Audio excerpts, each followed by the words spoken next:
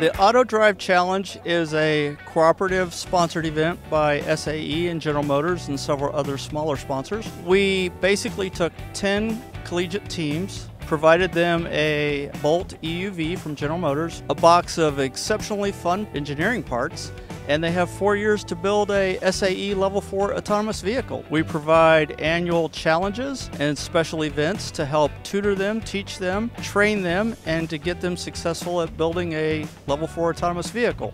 It's really fun to see how all the different people come together to achieve that one goal. There's a mix of static and dynamic challenges, and there's also the project management report to make sure we know how to manage what we're doing, make sure everything is done on time and we're not freaking out if something goes wrong.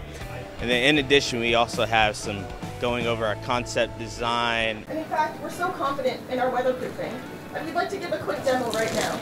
MATLAB challenge. We have a perception challenge to detect traffic lights, traffic signs, pedestrians, deer, dynamic objects such as vehicles. For the second dynamic event, I believe it's the intersection challenge. So they test your ability to go through stoplights, stop signs, traffic lights, and highway challenge, where it's a little bit more dynamic object avoidance. So it's really cool to see the students work on so many different pieces all at once. Usually as an engineer, you work on one small part in a silo, but the students here have to work on many different things. And to see them develop the cars from the cart last year to the car this year with the sensors on it, it's really kind of exciting to see as someone in the industry, and they're prime candidates for hiring too. Their curiosity is great. If you talk with them about a couple ideas, they can really go well beyond that, but it also gives us some ideas of the things we'd like to maybe work on in the future with them. They learn from failures. I've been interacting with quite a few guys, and then I can see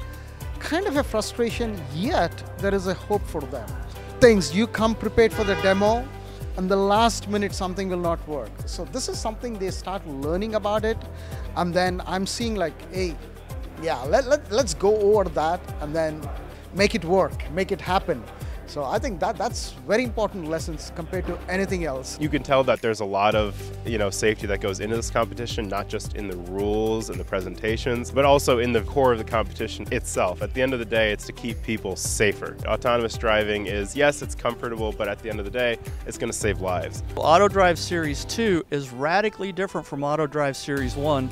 Literally, the LiDARs that they're using did not exist 5 years ago. The maps have improved so much over the past 5 years. These high-definition maps are accurate down to within the width of the white lines on the road. We know exactly where they are on planet Earth.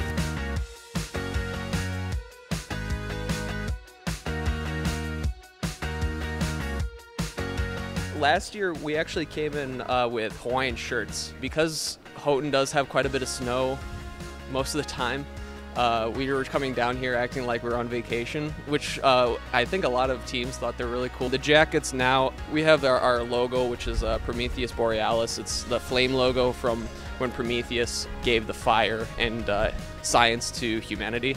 We like coming in with our own kind of persona, and the jackets kind of make us look more like a team, which is always really cool. And we've gotten a lot of compliments with them, so we know that they're a hit, and we look really good in them too.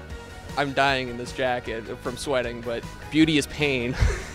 So Penn State and Michigan Tech, we had a peace treaty of sorts, and we exchanged license plate. Michigan Tech approached us. After seeing our logo displayed on the table during the printing event, they wanted to get some kind of a treaty going since both of our logos were very similar in design.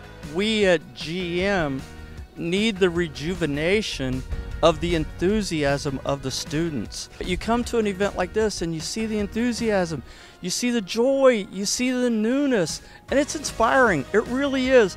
I have such a blast at this. I wouldn't give this up for anything. This is one of the most fun weeks I have out of the entire year.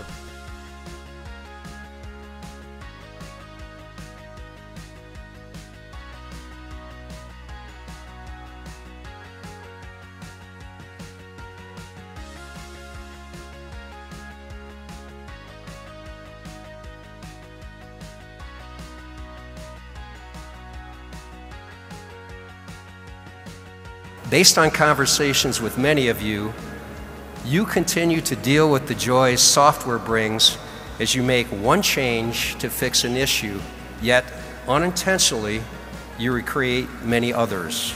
Well, welcome to the world of transitioning to a software-defined vehicle. I live it every day. I wouldn't change it for the world, by the way.